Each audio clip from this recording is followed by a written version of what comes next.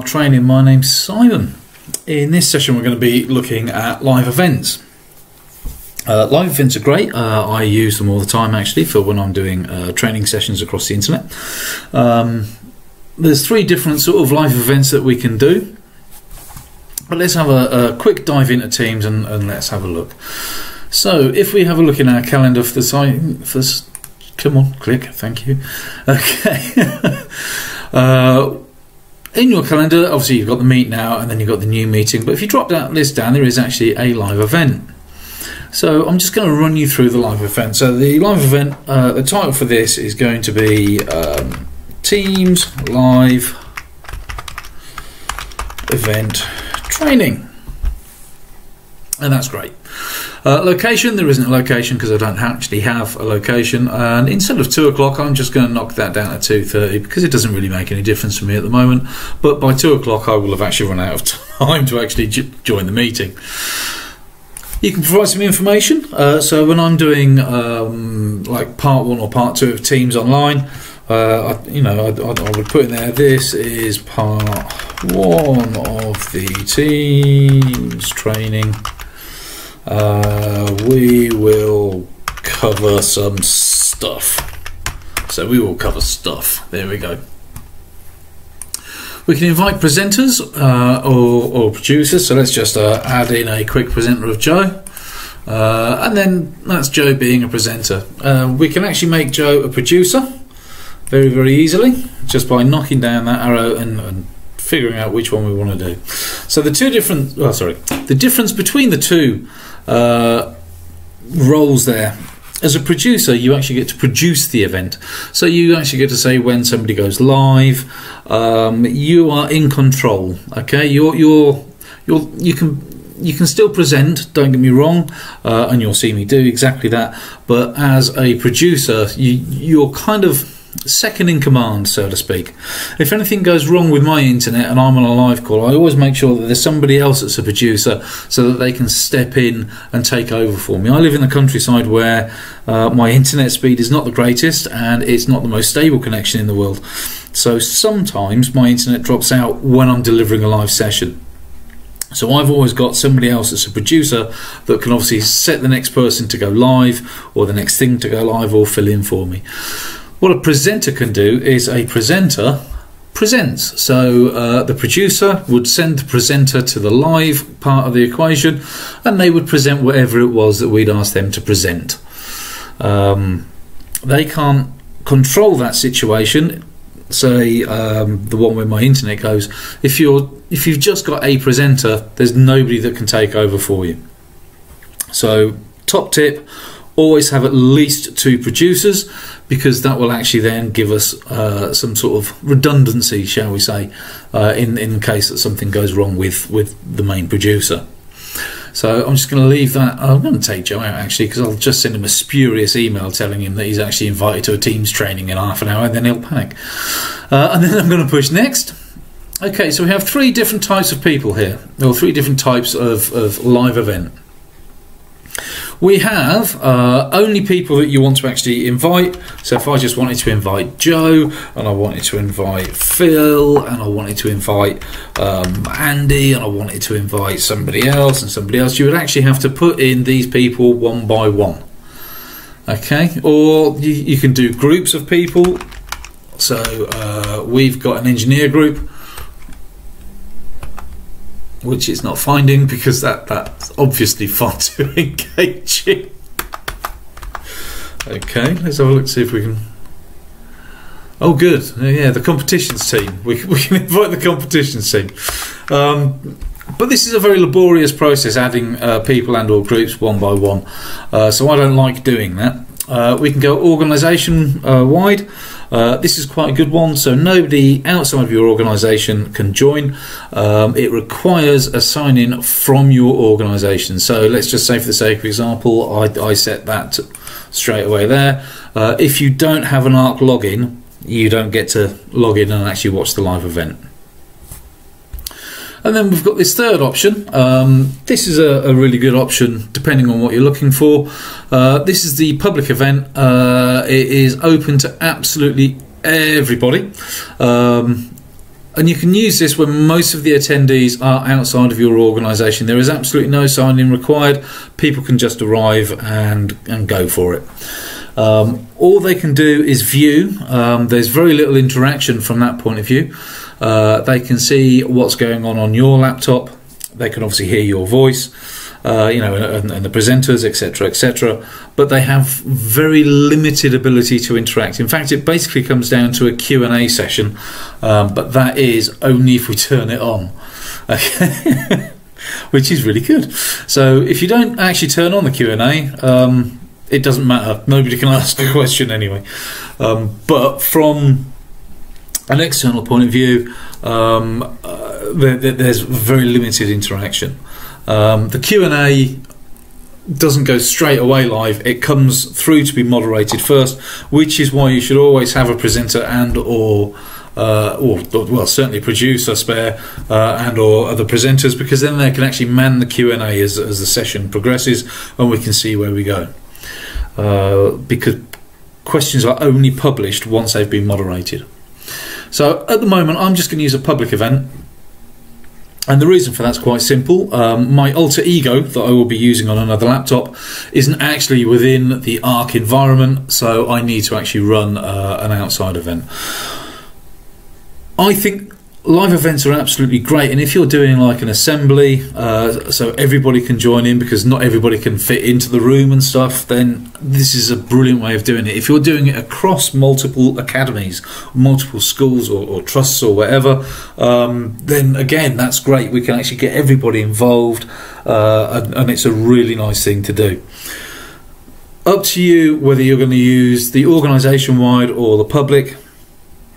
I should tell you that only people that get the link are actually going to be coming in anyway. Okay, so it's only people you send the link to, and obviously people they send the link to, are actually going to get that link to enable them to come into the meeting. You need a link from Teams to get into the meeting. So I'm going to leave that as public. As I said, because I need to. And then we've got how will you produce your live event. So you plan to use Teams to share content from presenters, webcams and screens. Yes, we absolutely do. So we can actually, as producers and presenters, we can download that recording later, because all live events are recorded, and they're put up for about 21 days, I think it is, before they get before they get deleted over. So sorry. The recording we can make available to attendees. They can't download it, but they can actually watch it later. So our attendees, our participants, if you like, can actually sit and watch this video later on as often as they like, up to about 21 days. We can actually have captions on. That doesn't actually go out and broadcast as captions. It is merely the end user, if you like, can put the captions on. And we can translate it as well in up to 6 languages, and then we would actually have to tick these 6 languages. I've never actually used that, and I don't know if it works properly. There is an attendee engagement report which we can obviously see. It's not for general consumption, it is just for us as the producers. And then obviously we've got the Q&A, and as I said, the Q&A is moderated. Comments only go live if we want them to go live, and then if we've got a participant that comes back and reviews the recording, the Q&A is there, so we can actually see the Q&A popping up and questions being posted and answered. Okay, so all of that being said, I'm now going to push schedule there, and what that does is it's going to schedule the meeting. You can see it's on the calendar behind me, Teams live event training, there it is. So what we want to do is we want to get the attendee link, which I've now copied to my clipboard, and I'm going to push close, but I'm going to push close in a moment, because there are some bits and pieces down here. So if we're when it's time for the live event, do not forward this to the attendees. There's a dial-in pin code if we're looking at presenters and things that are outside of the organisation. Live events resources, these are all available after our live event. So I'm just going to push. Obviously we can, if we want to, we can cancel this meeting, and if you need to, obviously we're just going to push close there for a second, but if I wanted to, I can go back into there, and that cancel meeting is there if I need it. Okay, I'm just going to show you, because it was on about, in here it said about live event resources.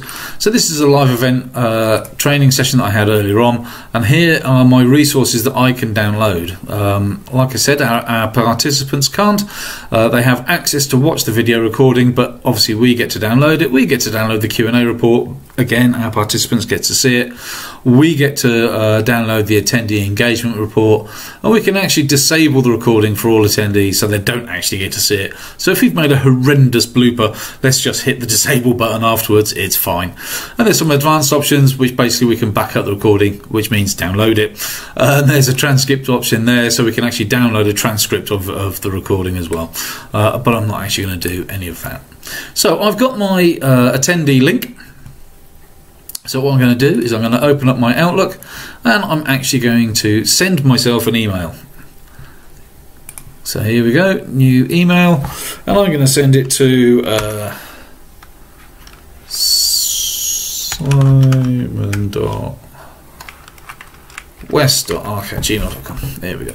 So this is a throwaway email address that I use. Anything that's actually already in the inbox, whenever I log into it, I just delete everything. I never read it. I use it just for this sort of training purposes here. So I'm just going to put Teams training as the subject matter. Now, if I wanted to, I could, of course, just put in Teams training, and today is the 27th of the 7th, 2020, at, we said it was going to be at 14:30. Now, if I highlight all of that, I can actually put in a nice link. So let's put in a link. I'm going to make sure it's on an existing file or web page. So that's the text I'm going to display, and that's actually the link that it's going to go to. So I'm just going to delete the link out of there now, and here we go. So that is my link. So all I'll need to do when I get this email is click on that link. Okay, and now I'm going to send it off to that Gmail account. Okay, so what I'm going to do now is I'm going to disappear off around the corner where my other laptop is, and we're going to have a look and see how we're going to do.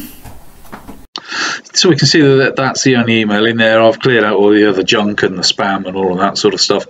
I'm going to open up that email, and there is my Teams training for the 27th of the 7th, 2020 at 14:30. So if I click on that, it gives me the choice. I can open it in Microsoft Teams, I can cancel that and watch it on the web instead. I do actually have Teams installed on this laptop, and you do get a slightly better experience using the actual Teams app. So I'm actually going to open it up in the app, just make that full screen, and I'm going to join anonymously, because the only person that can actually join this event now is me. So this is the screen that we get as a participant, and we've got the Q&A is open by default. We've got a couple of other little icons up here. We've got show settings, so you can change your theme from dark to high contrast to default. You can open the language settings. It's set to English UK, but you can obviously set it to whatever you like. But then you also have to restart and come back in and all of that sort of stuff. So there's not really much you can play with in there. And the general info button is, yes, it's a Teams live training event, and it's due to start at 14:30. Well done. And that's kind of it. That's the only sort of information that we've got. So what I'm going to do is I'm actually going to ask myself a couple of questions. I know the live event hasn't started yet, but the Q&A is actually open. So what I can do is I'm going to put in my name, Simon, and I'm going to ask a question. And I'm going to ask something that's stupid that I'm never going to reply to in the real world.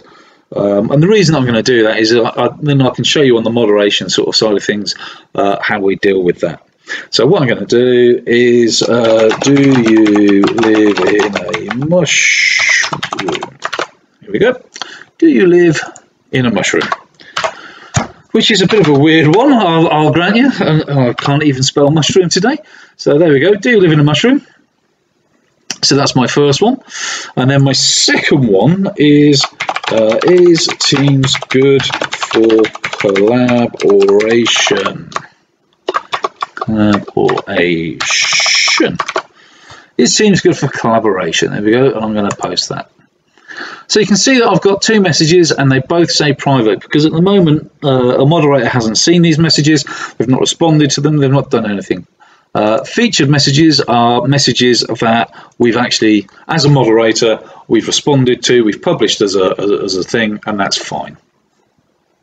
Okay, so the live event hasn't started yet. So what I'm going to do is I'm going to go back to my other laptop, and I'm going to show you what we're going to do next.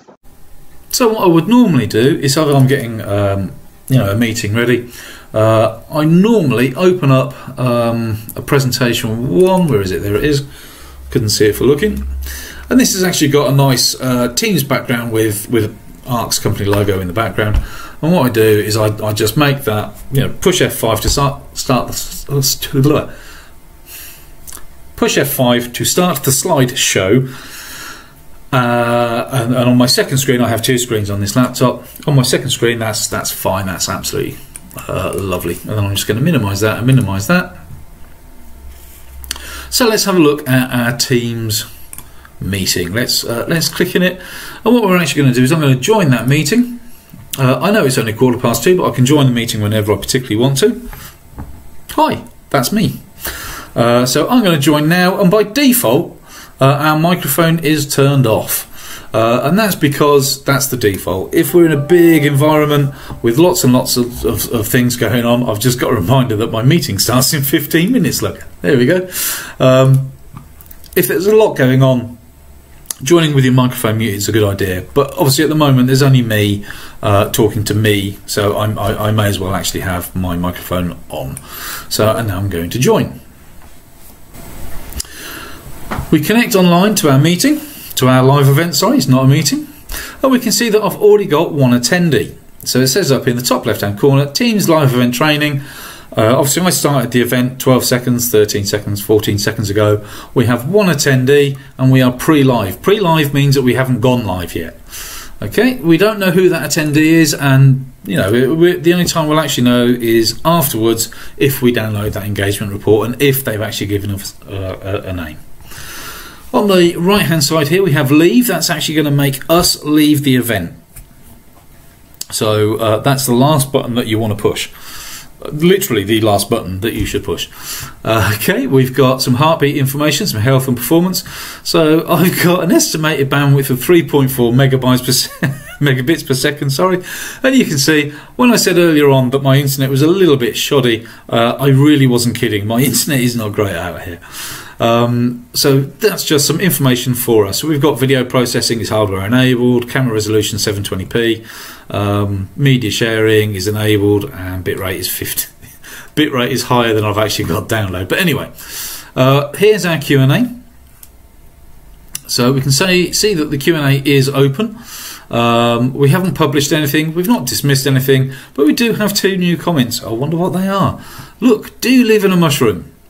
Okay, so this is a pointless question and one that I'm not going to answer. So what I can do is I can push dismiss. It will erase it from here and puts it in our dismissed little sort of tab over here.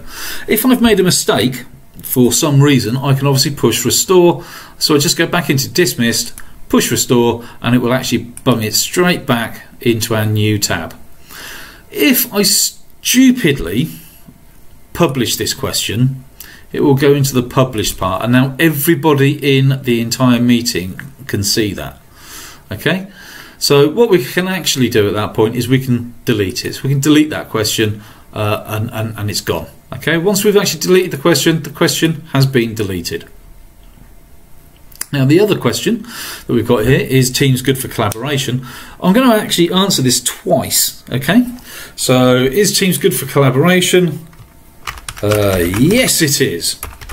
It is magic. Okay, so I'm going to hit enter there, and I have replied privately to that. So is Teams good for collaboration? And privately I've replied, yes, it is. It's magic. If I publish that, you would think that that's going to go with it, but no. If I publish it, is Teams good for collaboration? There is no answer. So this time I'm going to answer again, but I'm going to answer with a different answer. Obviously, it's more for collaboration than a fox is. Lol. Okay, so it's more for collaboration than a fox is. I don't know why it's more than the fox. That pops into your head and sometimes you just can't get rid of it. So what we're going to do, before I do anything else, I'm going to We're just going to slide around the corner and we're going to have a look and make sure that that's actually come up properly. Okay, we can see quite categorically my questions. Do you live in a mushroom? There's nothing going on there. I've got, is Teams good for collaboration? Yes, it is. It is magic. And then obviously we've got featured because I actually answered that question. And you can see I've got a different answer here. So it's more for collaboration than a Fox is. If I'm replying privately, that's one thing. If I'm publish the question and then reply, that goes to everybody. Okay, so there's a little bit of a differential there that's worth noting. I'm just going to go back to my other laptop now. Okay, so that's the Q&A. There is some meeting notes, so these are for us only, for producers and presenters. We can actually make some meeting notes as we go along. There's a chat, so we can actually have a chat between the producers and, again, the presenters. That doesn't go into the Q&A and stuff on the public kind of side of life. We can invite people. We can show participants. So we can invite somebody there by putting in their Teams ID, and we can obviously enter a phone number if that's how they're registered. And we can actually see who's in the meeting. So currently we have me. And there's a gear there, and that just shows various settings. So the audio devices that I'm using, what speaker, what microphone, webcam, etc., etc. So, and then lastly, there's a little info button which will just give you some information about the call that we're actually on. So I'm just going to actually close that, because what I would normally do is, if I'm actually presenting this, if I'm actually in charge and I'm doing the whole producer sort of thing, I wouldn't man the Q&A myself. I would try and get somebody else to do that for me, because keeping up with all of this and figuring out where we're going with it all, that's my job. Okay, so we can see that so far I haven't started an event, and that's great. So what I'm going to do is I'm actually going to share something. I started this slideshow earlier on, and by the way, when you click on share and then you go to that, I don't know why it's infuriating, but Microsoft have decided that what you really want to do is minimize your screen when you do that. I genuinely don't know why that is.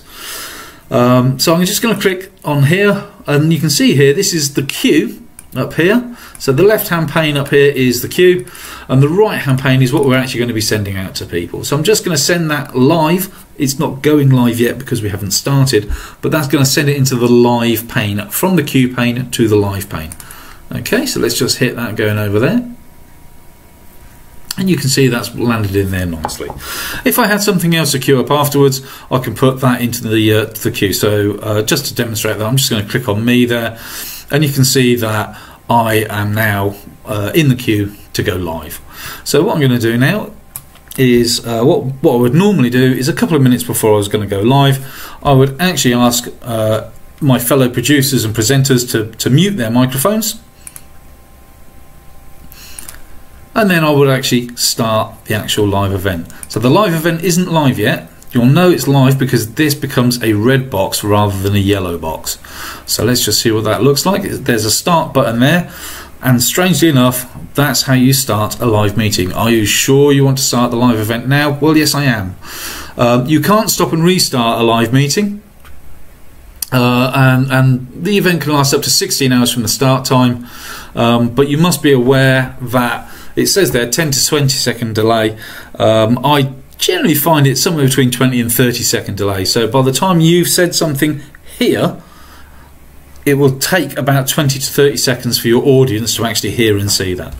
So I'm just going to push continue. It said starting the live event. There we go, and we are now live, and you can see the start button is turned to an end button, and we've got a red border around our live window there. Okay, so what I'm going to do is I'm actually going to stop sharing this screen, and I'm actually going to put myself live first. So the first thing I'm going to do, because I want to continue with our live event, I'm going to send myself live. And while I'm talking to people, I can say, hi, how are you doing? Welcome to Ark Training. My name's Simon. I'm going to do this, I'm going to do that. And actually in the background, what I'm doing is sorting out my stopping my sharing thing.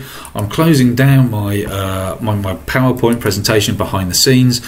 So nobody sees this because I'm talking to them and saying, you know, it's great for you to join me. And what I generally do is when I'm doing like the Teams training as a live event, I say things like, you know, it would be lovely if you wouldn't mind in the Q&A in the right hand panel over there, would you mind just dropping in your name and where you're from, because although you get to see me and you get to listen to me, from my point of view I get to talk to myself for the next hour or however long it is, and that's a nice way of getting some audience engagement straight in on that Q&A. So you're already figuring out where people are from, what their name is and what they're doing. Perfect. So what we want to do is, let's just say for the sake of example, we actually want to share something else, and like I said, as soon as I push this share button, we are going to get minimized. Oh no, we're not. We're going to get minimized once I've actually shared. So, do you know, I haven't actually opened it up. That's very, very naughty of me. So I'm going to go over here and I'm going to open this behaviorism PowerPoint. Behaviorism. Wow. And what we can do is we can actually share, and we can actually look at this behaviorism PowerPoint. So you can see now I've got this wonderful red border around my behaviorism PowerPoint, which means that the people that are watching our live event, on their screen all they've got is that PowerPoint window. They haven't got all the rest of this around the outside, or at least they haven't got it yet. If you look in the right hand corner down here, you can see this is actually what's being broadcasted out, and what's being broadcast out is me. So we need to go back over here, and like I said, it's insane because Microsoft Teams just keeps trying to annoy you sometimes.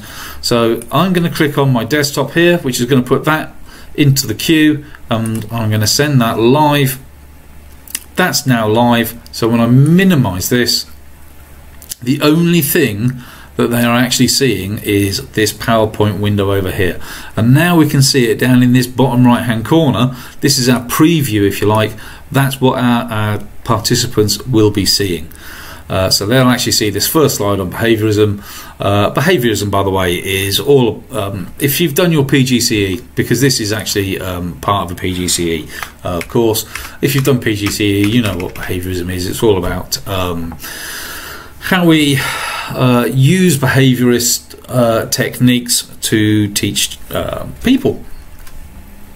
I was going to say children, but it's not necessarily children, it's everybody.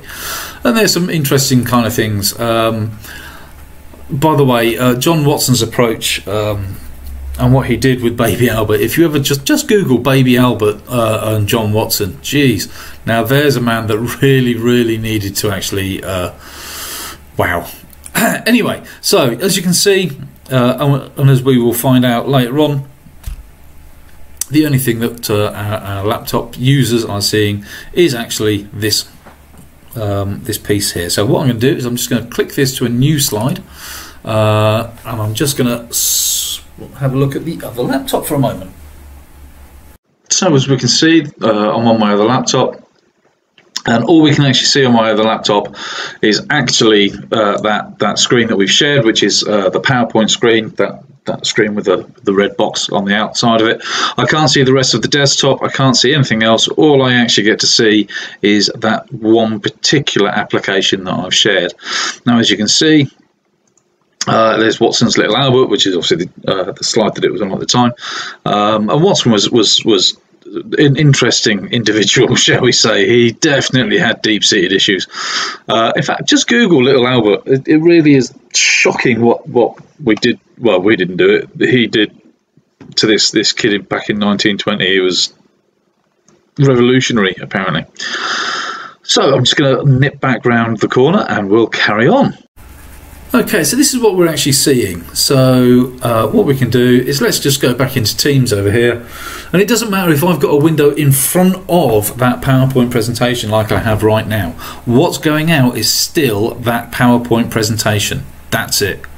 Okay, so what we can do now is I'm actually going to push stop sharing, and because I haven't got anything queued up over here on the left hand side at the moment, the only thing that will go out is the live event will continue in a moment.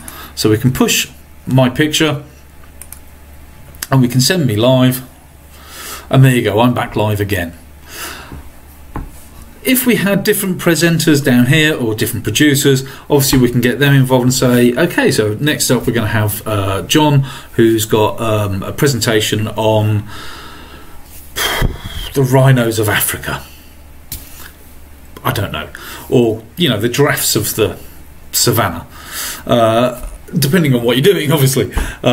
So there's a nice sort of segue that we can do from one live section to another live section, and we can just queue it up all nice and neatly here. You can even have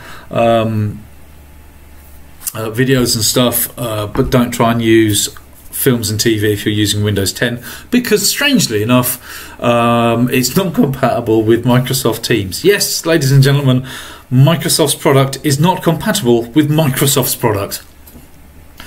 Whoever programmed this, sometimes you have to sit there and wonder. So we're going to pretend we're coming to the end of our live session. We've been running our live team session now for 16 minutes or so, and when we actually want to end, we say, well, thank you very much for joining us. I hope you've learned stuff, you know, and all that kind of thing, depending on exactly what we're doing. And then what we can do is, you see this big red button that says end. Well, that's kind of what it does. This ends the live training, the live event. So if you push that, it says, are you sure you want to end the live event? You can't restart an event after it has ended. So I'm just going to say, yes, I want to end the live event, and that'll end the live event. Okay, so now what will happen is, if anybody is still logged on, like my one attendee here, all they will see is this grey screen that says the live event has indeed ended. We can still talk to each other, so if we've got like half a dozen people, presenters, producers, etc., we can sit here and have a quick catch up about how we thought the session's gone. You know, so we can sit and go, that was a tough one, or wow, there were some great questions coming from people there. I'd never thought of using that in that way, and all of that sort of stuff. So there is actually some value at the end as well that we can actually use. So what I'm going to do now is I'm just going to push the leave button. Okay, remember when I said literally the last thing you do is leave. You leave the meeting. So we're actually going to leave our live event just like that, and it'll come straight back to Teams and go, there you go, brilliant, it's done. So if I wanted to go back later on and have a look at some stuff, all you have to do is go to the calendar, click on Teams, and although the team meeting has actually ended, we now have these extra things down here that we can do. So we, as producers and presenters, we can download a video recording of our event. We can download the Q&A report. We can download the attendee engagement report. We can, if we want to, we can disable the recording for all of our attendees so they can't actually see it anymore. There's a transcript there which is auto-generated, which isn't massively useful most of the time. I love the I love advanced options, which is backup recording, which is you get to download the recording, which is what you can do there. I think it's just a brilliant piece of programming. The transcript is obviously in the United States, English United States, so be aware the spelling is not going to be great if you use the word colour a lot, or aluminium, and it's frequently not quite right. So anyway, we can download all of that stuff there. There's no point cancelling the meeting because obviously we've already had the meeting, and then I'm just going to click close. Now I'm actually going to go back to the other laptop over there, and I'm going to show you what that experience is looking like from the other side of the fence. So our live event has ended, and there you go, the live event has actually ended. So what we can do is we can actually go backwards and forwards in our video whilst we're actually sitting here looking at it. I don't remember pulling that face. We can still see my questions and the featured questions. If people are still manning the Q&A, which they're not at the moment, you can obviously ask another question, or indeed you get to leave as well. You get to leave, and you can actually say, based on this event, you can give them feedback or whatever. You can rejoin. No, you can't. You can rejoin only if the event is still running. Okay.